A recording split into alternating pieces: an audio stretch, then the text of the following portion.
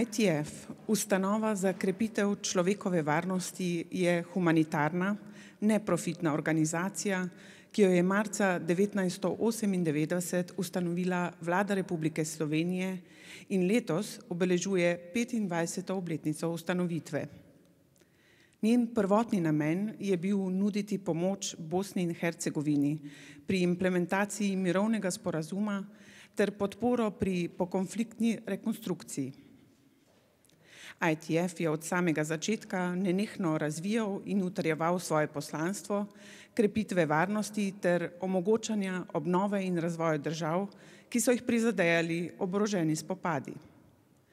Pri tem ITF naslavlja tako neposredne kot dolgoročne posledice, ki jih povzročajo mine, eksplozivni ostanki vojne in druge nevarnosti, ki ostajajo po končanem oboroženem konfliktu.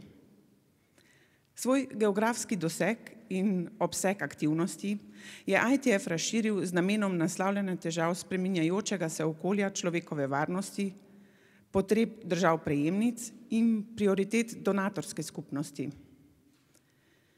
Vizija ITF je svet brez groženj miru in varnosti, kjer sta blaginja in dostojanstvo posameznikov ter skupnosti zagotovljena. In to je gotovo vizija vseh nas.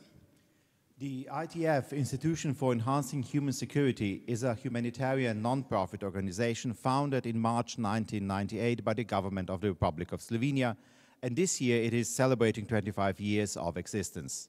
The initial purpose of the organization was to help Bosnia and Herzegovina at the implementation of the peace agreement and support the reconstruction after the conflict. Since its very beginning, the ITF was constantly developing and fostering its mission to enhance human security and to facilitate the renovation and development of countries which were affected by armed conflict. With this, the ITF is tackling the direct as well as the indirect consequences caused by mines, explosive remnants of war and other hazards who remain in areas stricken by armed conflicts. The ITF has broadened its geographic scope and range of activities with the aim of addressing problems of a changing human environment within security matters, of changeable needs of beneficiary countries and of the donor community. The vision of the ITF is a world with no threats to peace and security, where the well-being and dignity of individuals and communities are safeguarded.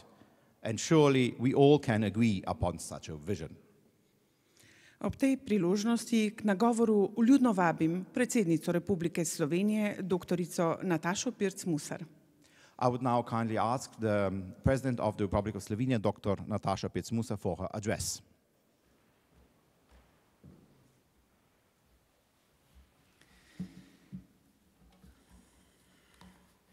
Spoštovane dame in gospodje, in lep dober dan, ladies and gentlemen, I would like to warmly welcome you here in the Presidential Palace.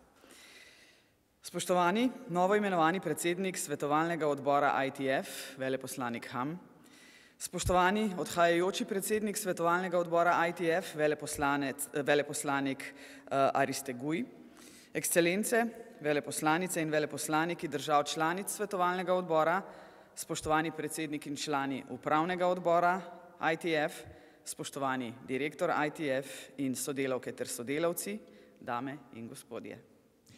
Dear newly appointed chairman of the ITF Board of Advisors, Ambassador Ham, dear outgoing chairman of the ITF Board of Advisors, Ambassador Artesegui, excellencies, ambassadors of the member states of the Board of Advisors, distinguished chairperson and members of the ITF Managing Board, distinguished director of the ITF and his colleagues, ladies and gentlemen. V veliko veselje mi je, da vas lahko pozdravim ob počastitvi 25-letnice delovanja ITF prav danes na Mednarodni dan ozaveščanja o minah in pomoči pri protiminskem delovanju. Vaša prisotnost je potrditev visoke stopnje soglasja držav, ki jih zastopate v Sloveniji, o pomenu humanitarnega delovanja kot ene osrednjih tem zunanje politike. Še enkrat dobrodošli v predsedniški palači v Ljubljani. It is a great pleasure to welcome you to the 25th anniversary of the ITF today on the International Day for Mine Awareness and Mine Action Assistance. Your presence is a confirmation of the high level of consensus among the countries you represent here in Slovenia, on the importance of humanitarian activities as one of the central topics of foreign policy. Welcome once again to the Presidential Palace here in Ljubljana. Danes vas kot prva predsednica republike nagovarjam v času velike krize v mednarodnem prostoru. Pred našimi očmi se vrstijo nepredstavljive kršitve človekovih pravic. Odrasli in otroci, še posebno v Ukrajini, so žrtve napadov z vsem možnim orožjem. Cele skupnosti in države so se znašle v grozovitem pomanjkanju. Pomen posameznikov, oropanih najosnovnejšega človekovega dostojanstva, še posebej žensk, vztrajno drsi po spolzkem pobočju, ki mu ni videti konca. V nekaterih državah ženske ne morejo same odločati, ali se bodo izobraževale, ne morejo javno izreči svojega mnenja ali pa jim je zanikan dostop do osnovne zdravstvene oskrbe. Prav tako jim je odvzeto odločanje o lastnem telesu.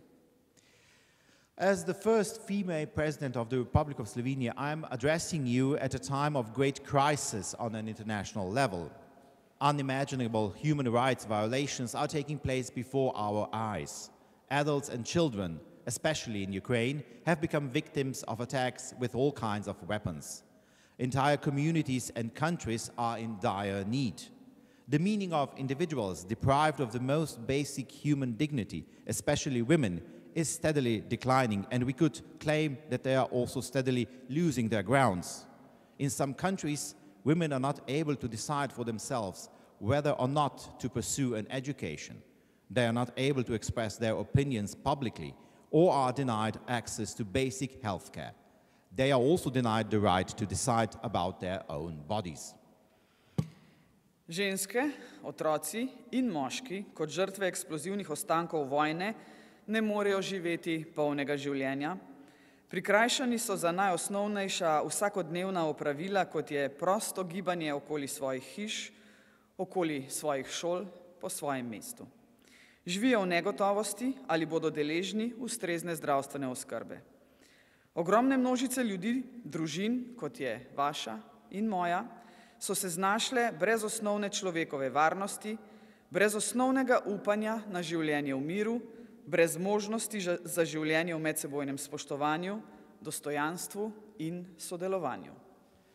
Women, children and men, as victims of explosive remnants of war, are unable to live full lives, deprived of the most basic daily tasks, such as moving freely around their houses, around their schools, around their town. They live in uncertainty as to whether they will receive adequate medical care. Huge masses of people, families like yours or mine, find themselves without basic human security, without the basic hope of a life in peace, without the possibility of a life of mutual respect, dignity and cooperation. Zato je vaše delo tako zelo pomembno. Izjemnega pomena je, da z velikodušnimi prispevki pomagate pri čiščenju in uničevanju eksplozivnih ostankov vojne, da pomagate pri zdravstveni oskrbi žrtev konfliktov in njihovem izobraževanju za nove poklice, da krepite zmogljivosti držav, ki so se znašle v praktičnem kolapsu, da pomagate vsem žrtvam povrniti tisto osnovno, kar nas dela ljudi, človeško dostojanstvo. Therefore, your work is of such a high importance. It is of the utmost importance that you, with your generous contributions, help to clean up and destroy the explosive remnants of war, that you help to provide medical care to victims of conflict and to train them for new professions, that you build the capacities of countries who have virtually collapsed, and that you help all victims to regain the basics that makes us human, namely human dignity. Ob tem še s posebej velikim veseljem sprejemam idejo, da kot primeren poklic za žrtve eksplozivnih ostankov vojne promovirate čebelarstvo in zanj seveda tudi izobražujete. Gre namreč za dediščino, na katero smo v Sloveniji upravičeno zelo ponosni in smo z njo preko Združenih narodov prodrli tudi v svet. ITF pa to pot skupaj s strokovnjaki Slovenske čebelarske akademije uspešno nadaljuje tudi v državah, kjer smo žal priča vojnim konfliktom. Within this scope, I am particularly pleased that you are promoting beekeeping as a suitable profession for the victims of explosive remnants of war, and that you are also providing training in beekeeping. This is a heritage of which we are in Slovenia rightly very proud of, and with which we have made a global imprint through the United Nations. The ITF, together with its expert of the Slovenian Beekeeping Academy, is successfully continuing this path in countries where we are unfortunately witnessing war conflicts. V Sloveniji vemo, kaj pomeni vojna in z njo povezano razdejanje. Takoj po koncu vojne v Bosni in Hercegovini smo ustanovili ITF s poslanstvom, da pomaga našim prijateljem v tej državi, da jo očistijo min in pomagajo vsem žrtvam. Od prvih korakov daljnega leta 1998 do danes se je ITF razvil v eno mednarodno najprepoznavnejših slovenskih ustanov. In Slovenia, we know that war and the devastation which goes with it, what it means. Immediately after the end of the war in Bosnia and Herzegovina, we set up the ITF with the mission to help our friends in that country to clear it of landmines and to help all the victims. From its first steps, way back in 1998 to the present day, ITF has developed into one of the most internationally recognized Slovenian institutions. S humanitarnimi programi v Kirgizistanu, Kazahstanu, Afganistanu, Iraku, Siriji, Jordaniji, Izraelu in Palestini, Gruziji, Armeniji, Azerbajdžanu, Libanonu, Libiji, po vseh državah Zahodnega Balkana ter seveda v Ukrajini in Moldaviji, je ITF tisti svetilnik slovenske zunanje politike, s katerim skušamo pripeljati elemente miru in pomiritve tja, kjer sta tišino preglasila orožje in eksplozije, s katero skušamo zagotoviti ustrezno oskrbo za ljudi, s katerim skušamo vrniti žrtvam konfliktov po svetu vsaj malo človekove varnosti, vsaj malo človekovega dostojanstva. Nekaj utrinkov njihovega dela je razvidnih tudi s fotografij, ki so danes razstavljene tu v predsedniški palači. Hvala vam tudi za to in vse vabim seveda, da si te fotografije kasneje skupaj ogledamo. With humanitarian programs in Kyrgyzstan, Kazakhstan, Afghanistan, Iraq, Syria, Jordan, Israel, Palestine, Georgia, Armenia, Azerbaijan, Lebanon, Libya, in all over the countries of the Western Balkans, of course, in the Ukraine and in Moldova. The ITF is a beacon of Slovenian foreign policy, trying to bring elements of peace and reconciliation, where silence has been drowned out by weapons and explosions. By it, we try to ensure that the people and also the victims of conflicts around the world are adequately cared for. And also we try to restore at least some human security, some human dignity.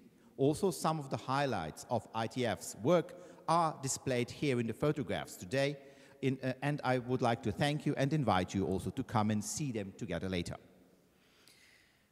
Ponosna sem, da je ITF v partnerstvu z vami, veleposlanice in veleposlaniki držav donatork, uspelo izvesti toliko zelo pomembnih humanitarnih projektov.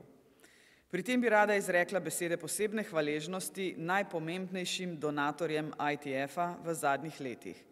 Slovenija seveda, Združenim državam Amerike, Evropski komisiji, Nemčiji, Avstriji, Republiki Koreji, Japonski, Češki, Srbiji, srednjeevropski pobudi, v prejšnjih letih pa tudi Turčiji, Španiji, Madžarski, OPEC-u, Luksemburgu, Švici, Kanadi, Norveški in ostalim, tudi vrsti seveda zasebnih donatorjev.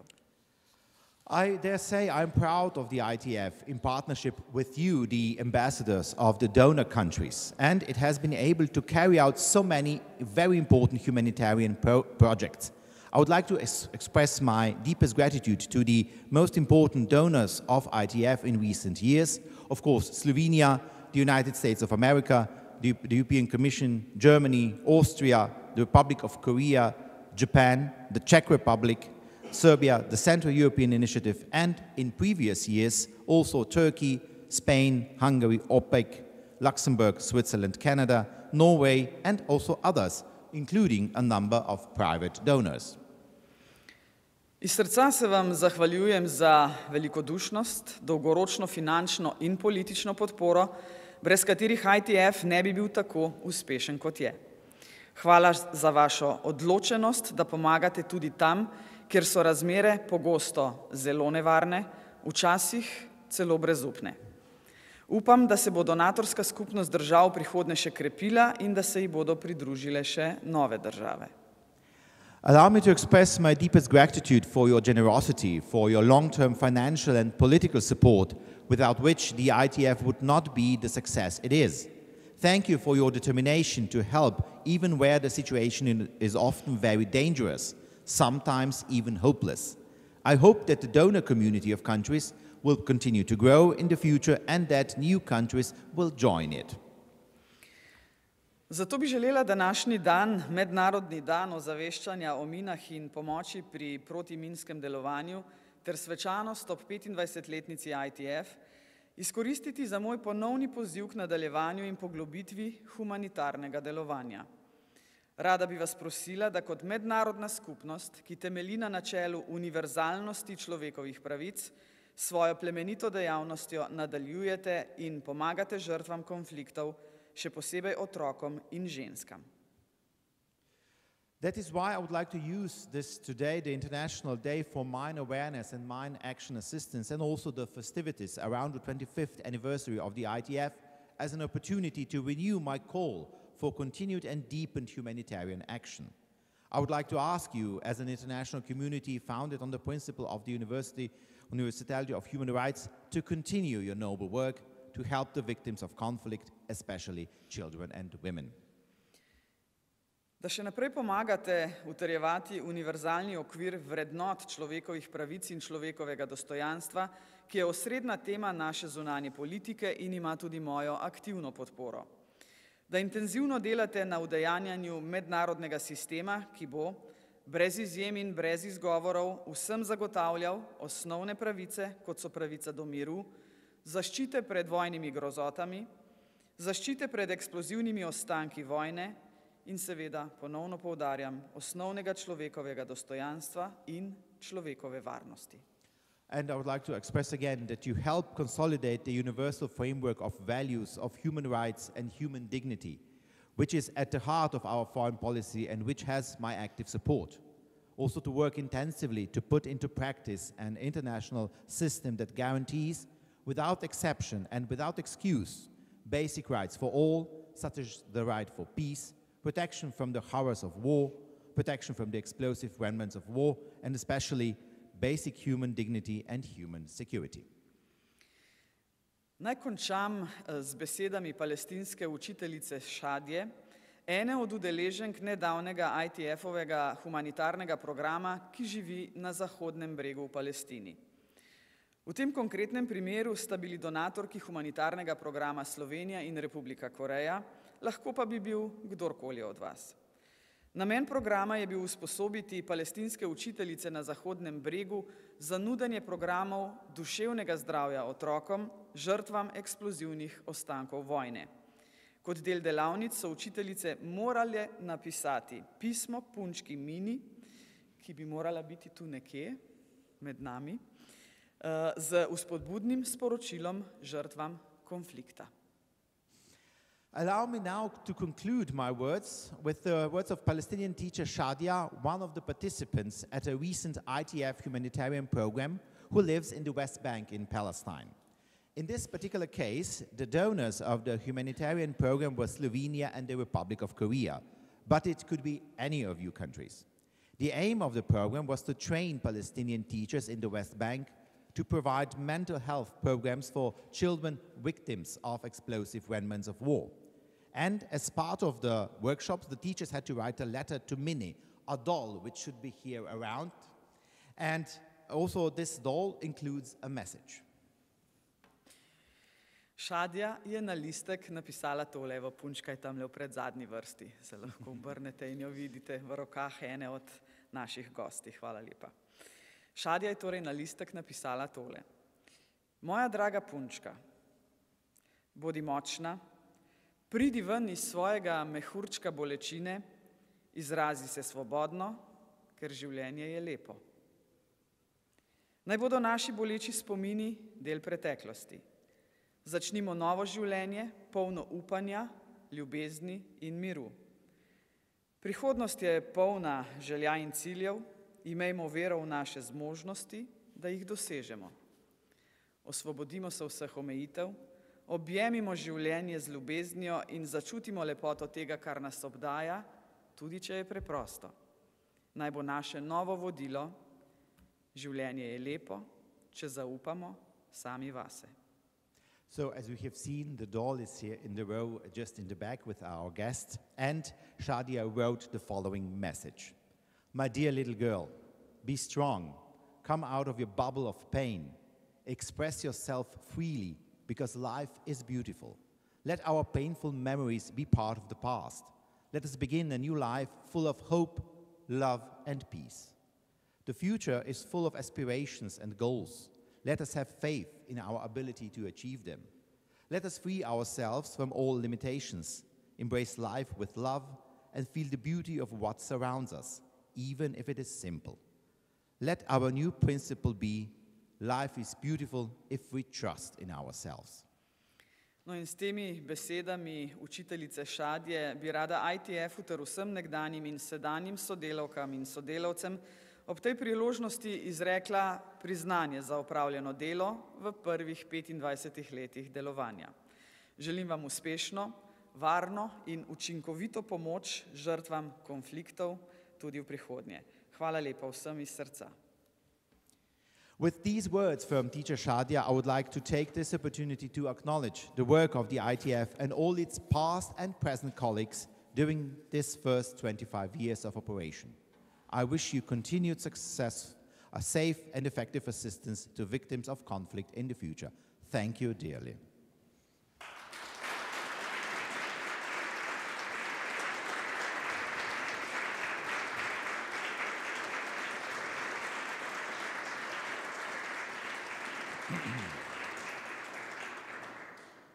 Hvala, gospa predsednica. Veleposlanik Republike Koreje, gospod Ham Sa-nuk, vljudno vabljeni k besedi. Thank you, dear Mrs. Madam President. Now I would like to pass the floor to the Ambassador of the Republic of Korea, His Excellency Ham Sang-wook.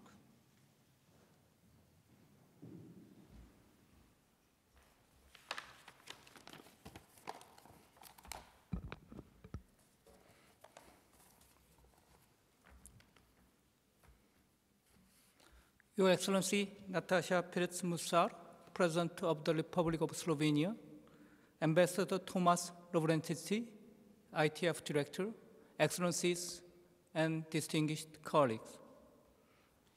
Vaša ekscelenca Nataša Pirc Musar, predsednica Republike Slovenije, veleposlanik Tomaž Lovrenčič, direktor ITF, spoštovani kolegi, gospe in gospodje. It is a great privilege to address you on this auspicious occasion, marking the 25th anniversary of the ITF.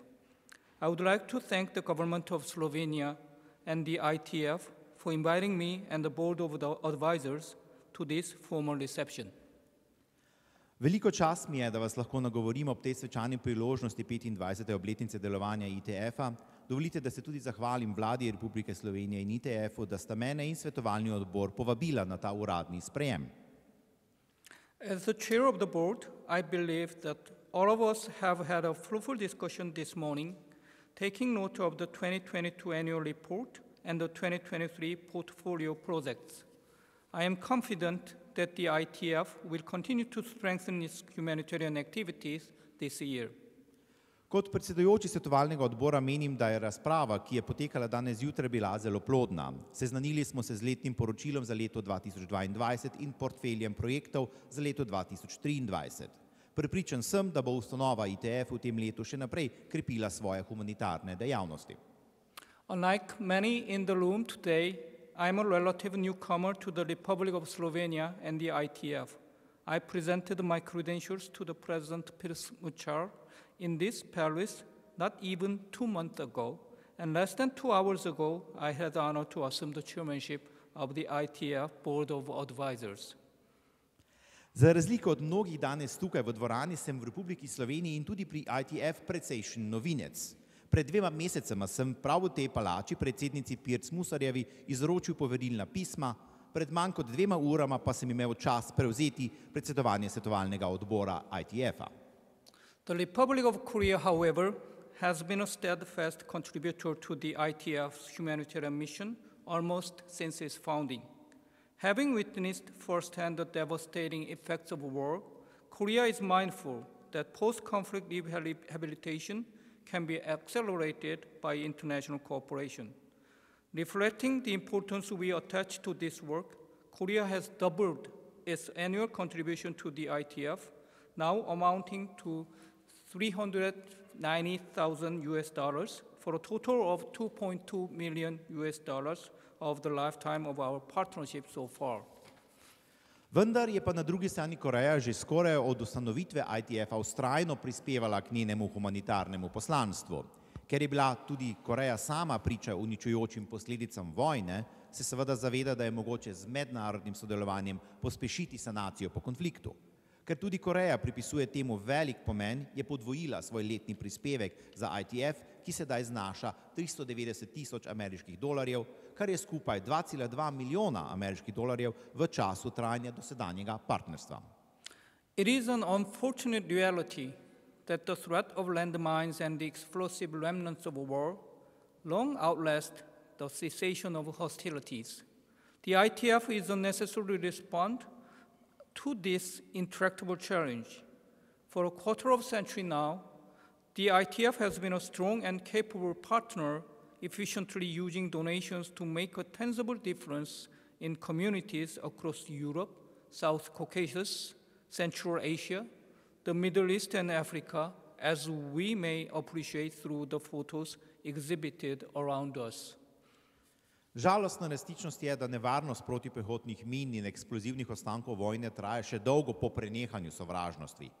In ITF je nujen odziv na ta nerešljivo okoliščine. Že četrt stoletja je ITF močan in sposoben partner, ki učinkovito uporablja donacije za doseganje oprijemljivih sprememb v skupnostih po celi Evropi, Južnem Kaukazu, Srednji Aziji, na Bližnjem vzhodu in v Afriki, kot tudi lahko vidimo na razstavljenih fotografijah okoli nas. The achievements of the ITF is a testament to its mission and the dedication of its leadership, staff and donor community. I'd like to express particular appreciation to the Slovenian government for its establishment of and enduring support for the ITF. Given its outstanding record, I look forward to the ITF continuing its life-saving work for a mind-free world in the decades to come. Dosežki ITF-a so dokaz njenega poslanstva ter predanosti njenega vodstva, osebe in donatorske skupnosti. Posebno zahvalo bi tudi rad izrazil slovenski vladi za ustanovitev in trajno podporo ustanovi ITF. Glede na njene izjemne dosežke se tudi veselim, da bo ustanova v prihodnjih desetletjih nadaljevala svoje delo za reševanje življenj v svetu brez min. Humanitarian mine action is just one area where Korea is strengthening cooperation with Slovenia in multilateral fora to address various global challenges, including armed conflict, climate change, and the lack of safe water and food. Humanitarno protiminsko delovanje je le eno od področij, na katerem Koreja krepi sodelovanje s Slovenijo v večstranskih forumih za reševanje različnih svetovnih izzivov, vključno z oboroženimi spopadi, podnebnimi spremembami in pomanjkanjem varne vode in hrane. Last year marked the 30th anniversary of the establishment of diplomatic relations between the Republic of Korea and the Republic of Slovenia. 30 years of friendship between the Republic of Korea and the Republic of Slovenia overlap 25 years of cooperation in support of the ITF. For the peoples of both countries, the ITF stands as a symbol of our strong bilateral relations and joint endeavors to make a positive difference in the world. Lani je prav tako minilo 30 let od vzpostavitve diplomatskih odnosov med Republiko Korejo in Republiko Slovenijo. 30 let prijateljstva med Republiko Korejo in Republiko Slovenijo tudi pravzaprav lahko rečemo presega že 25 let sodelovanja tudi v podporo ITF. Za oboje državljane je ITF simbol naših trdnih dvostranskih odnosov in skupnih prizadevanj za pozitivne spremembe v svetu. I look forward to building on this strong partnership to increase the ITF's impact around the world for the next 25 years and beyond. Thank you very much.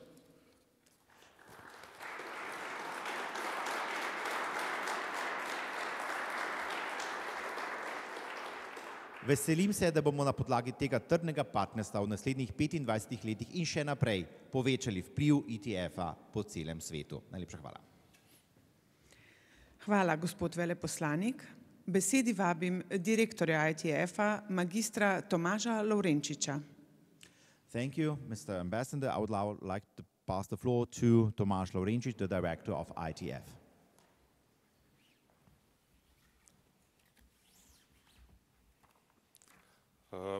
Dear Madam President of the Republic, dear President and members of Board of Advisors of ITF, Excellencies, dear friends. Spoštovana gospa predsednica Republike, spoštovani gospod predsednik in vsi člani odbora svetovalcev ITF, spoštovane ekscelence, dragi prijatelji. Allow me to say how humbled we are by your kind words, Madam President and Ambassador Ham, on this special day when we are marking the 25th anniversary of ITF. Dovolite mi, da povem, kako zelo občutimo ponižnost ob vaših prijaznih besedah, spoštovana gospa predsednica in gospod veleposlanik Ham, na ta prav poseben dan, ko obeležujemo 25. obletnico delovanja ITF. ITF was never supposed to last so long. The original idea of helping with humanitarian demining in Bosnia and Herzegovina was supposed to be completed in a few years, and the reason of existence, so we hoped, would cease to exist. Delovanje ITF-a ni bilo nikoli predvideno, da bi trajalo tako dolgo. Prvotna zamisel o pomoči pri humanitarnem razminiranju v Bosni in Hercegovini naj bi se zaključila v nekaj letih, s tem pa naj bi tudi prenehali obstajati razlogi za obstoj ITF-a. Tako smo upali. The initial plan turned out to be over-optimistic and somehow detached from the reality in the world. The requirements for humanitarian action, be it in humanitarian demining, mine victim assistance, in conventional weapons destruction, in help to women and children affected by war, did not decrease. On the contrary, the needs for humanitarian action regionally and globally grew over these 25 years very fast, sometimes exponentially, and ITF was here to stay. Ta prvotni načrt se je izkazal za preveč optimističnega in tudi nekako odtrganega od resničnosti v svetu. Potrebe po humanitarnem ukrepanju torej so se povečevale, tako humanitarno razminiranje, pomoč ženskam in otrokom, in nasprotno torej so se v 25 letih torej so se te potrebe včasih zelo izredno in nesorazmerno povečevale. In ITF je bil tukaj in je tukaj, da ostane. Because of these urgent needs, ITF transformed itself from a regional, well-intentioned but small player to a true global humanitarian force, an actor with programs in 19 countries. Today, as I speak to you, we implement humanitarian programs from Kyrgyzstan to Libya, from Iraq to Ukraine. Zaradi teh nujnih potreb se je ITF iz regionalnega, dobronamernega, vsekakor majhnega akterja preoblikoval v pravo globalno humanitarno silo, ki danes izvaja programe v 19 državah. In tukaj izvajamo programe od Kirgizije do Libije, od Iraka do Ukrajine. We have helped defuse and destroy 347,000 landmines, cleared 191 million square meters of land, destroyed 7,600,000 pieces of ammunition, provided prosthetics for 1,599 people, helped 32,000 people with psychosocial therapy programs, and helped hundreds of thousands to go through our advocacy programs. Pomagali smo dezaktivirati in uničiti 347,000 kopenskih min, očistili 191 milijonov kvadratnih metrov zemlje, uničili 7,6 milijona kosov streliva, zagotovili proteze za 1599 oseb in pomagali 32,000 ljudem s programi psihosocialne pomoči in pa tudi pomagali več 100,000 ljudem s programi zagovorništva. We operate in most dangerous environments.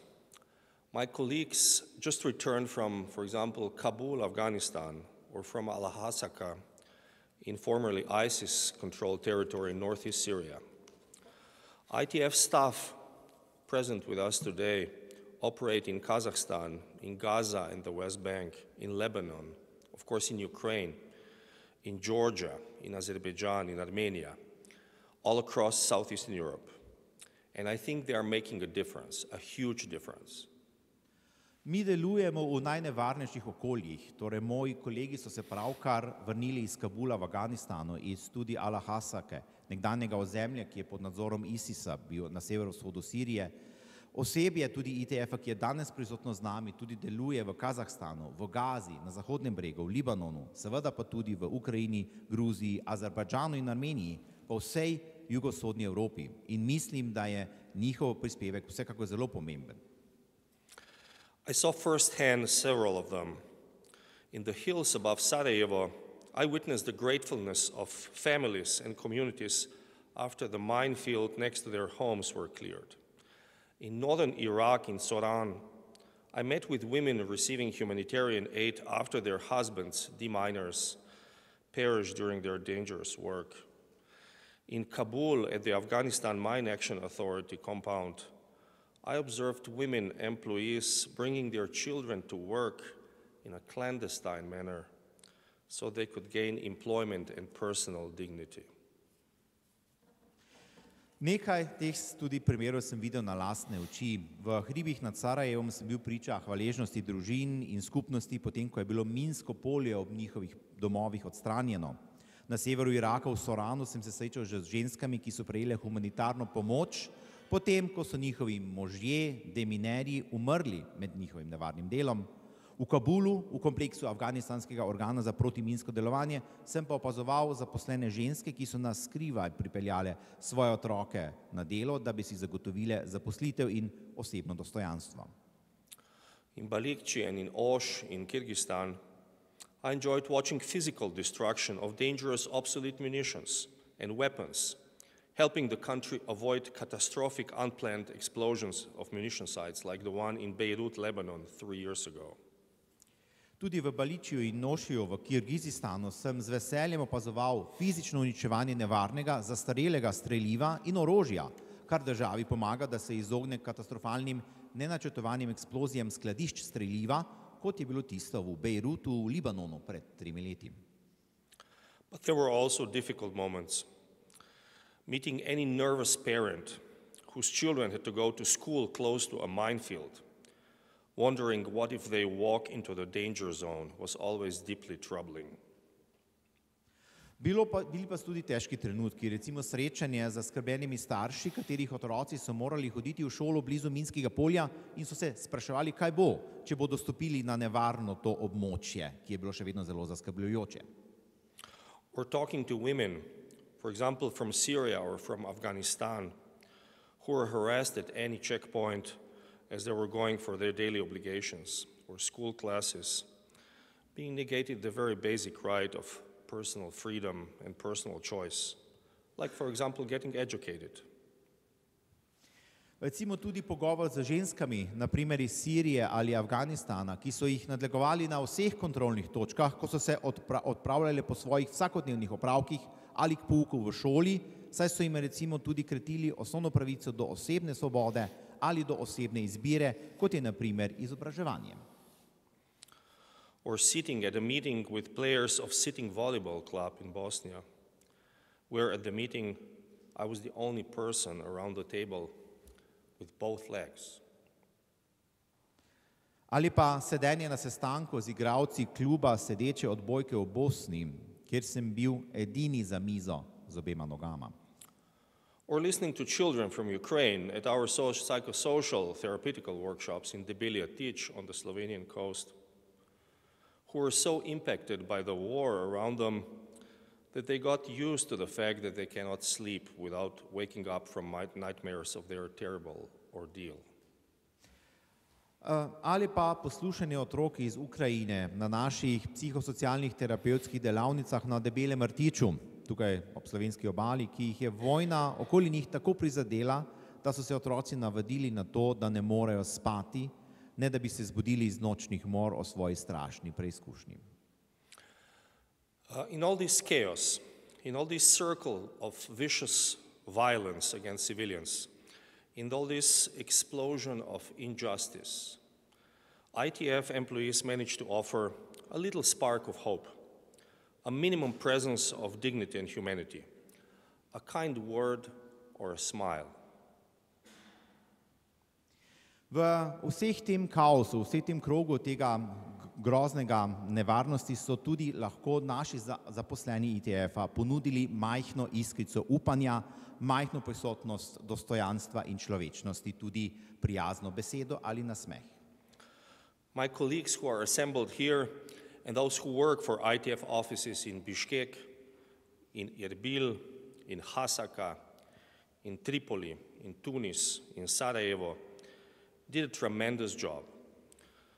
In difficult, sometimes extremely dangerous situations, basically on their own or with minimum support, using their personal conviction that when faced with war, with conflict, with injustice, with suffering, we cannot look the other way, and in case of human suffering, we cannot be neutral. We have to act.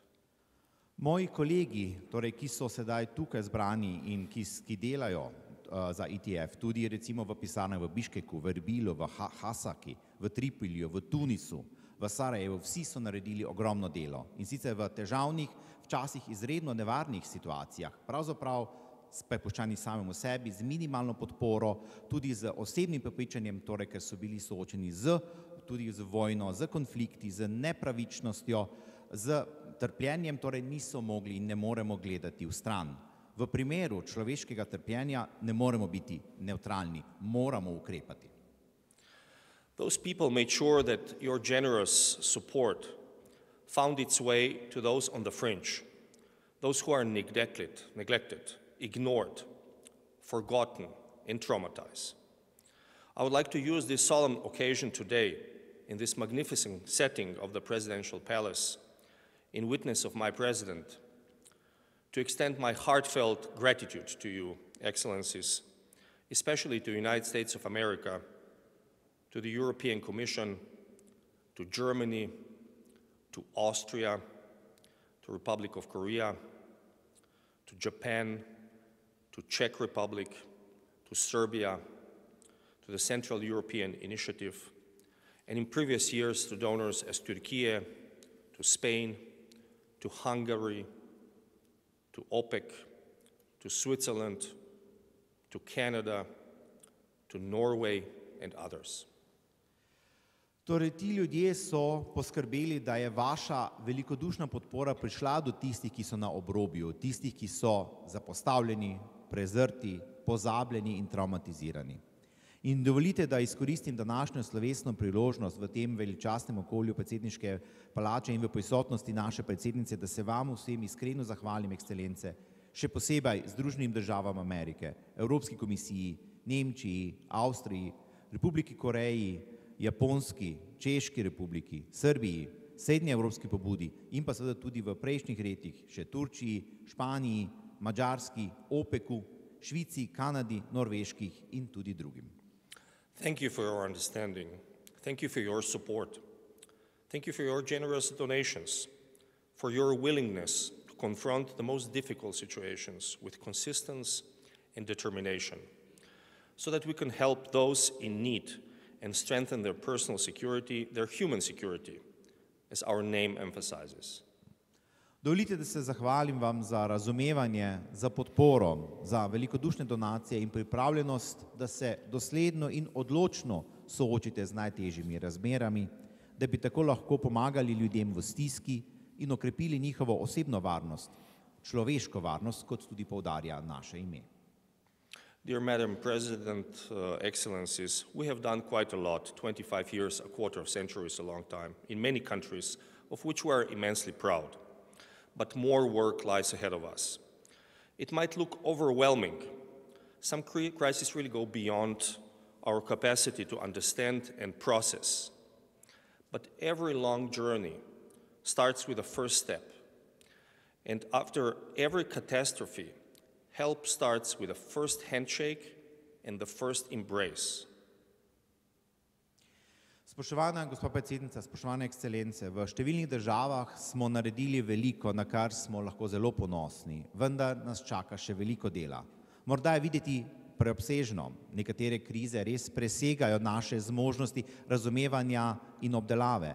Toda vsaka dolga pot se začne s prvim korakom in pomoč po vsaki katastrofi se začne s prvim stiskom roke in prvim objemom. I would like to echo my president's call for you to maintain your humanitarian ideals as a strong basis for your foreign policy, to remain committed to those who have been robbed of their happiness, of their security, of their freedom, to join forces as a coalition of humanity to help those in greatest need. And I can assure you, the rewards for such help will be magnificent. Dovolite, da vas ponovno pozovem, da ohranite svoje humanitarne ideale kot trdno podlago za svojo zunanjo politiko, da ostanete zavezani tistim, ki so bili oropani svoje sreče, svoje varnosti in svobode, ter da kot koalicija človeštva združite moči za pomoč tistim, ki jo najbolj potrebujejo. In zagotavljam vam, nagrada za takšno pomoč bo veličastna. Thank you, Madam President. Najlepša hvala, gospa predsednica.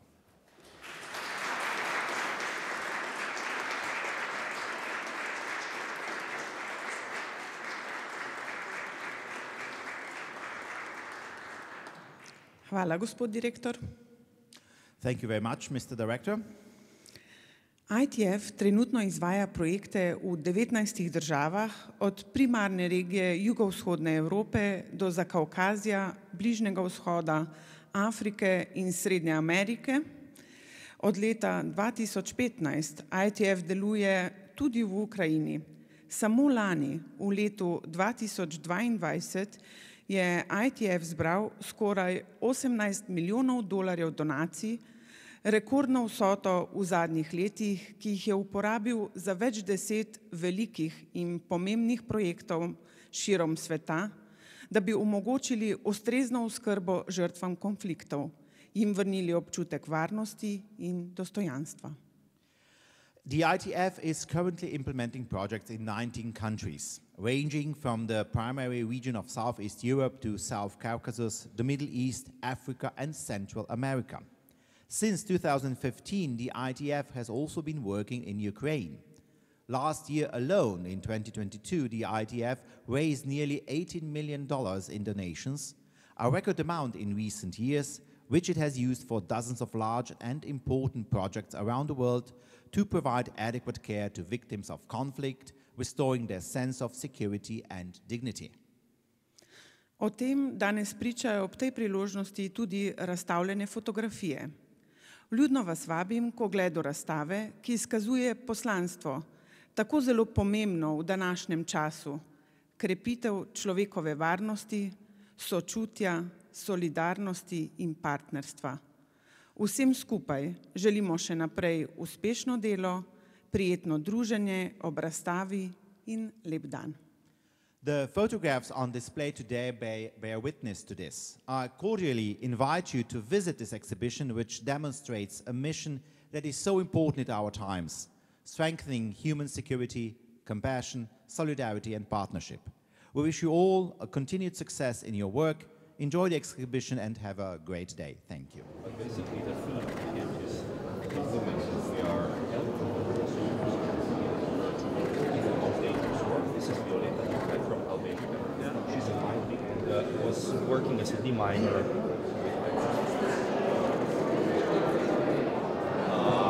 Again, deminers.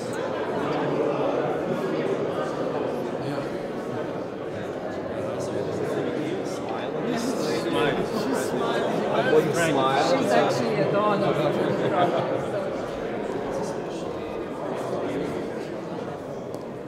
Sabina, you can tell the story about this. They go out with their own children so they can observe children playing in the park. Perhaps because then it helps to explain the story. So, a fruit field somewhere, we can go together and see what these guys are doing.